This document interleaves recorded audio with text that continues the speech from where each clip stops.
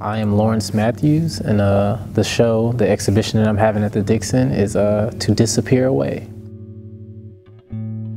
I think with this exhibition and this title, a lot of what I wanted to speak to was just like this disappearance or this absence of things and people from places, the way that things disappear or just are left or abandoned. I keep saying this thing, I worked for 10 years to like start over, basically. And like, it's because I built up all of the resources and all of the things that I needed over those 10 years to then do the things that I want to do the right way.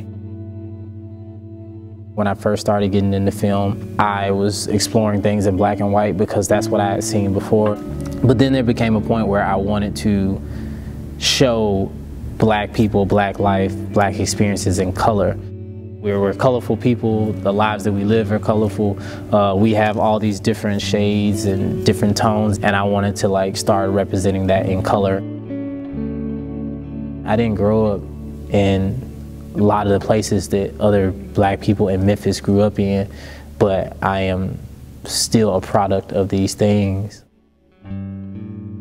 At the end of the day, I'm like telling a black story at all times, but being able to make it palatable for everybody from every space is a thing that elevates the work, elevates those people's experiences, and then the narrative or the advancement of the work.